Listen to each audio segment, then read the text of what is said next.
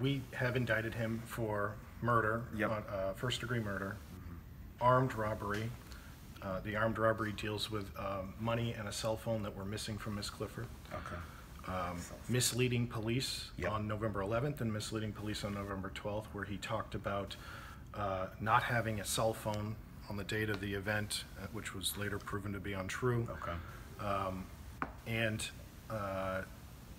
saying that his juvenile girlfriend was with him at the time, at certain times where he was proven to be alone with Miss Clifford.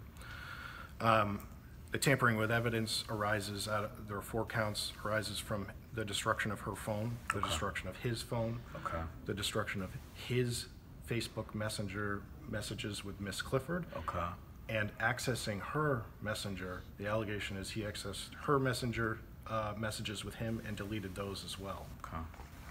What's his relationship to her? He was a mutual friend. His best friend was dating Miss Clifford. He was dating his best friend's sister.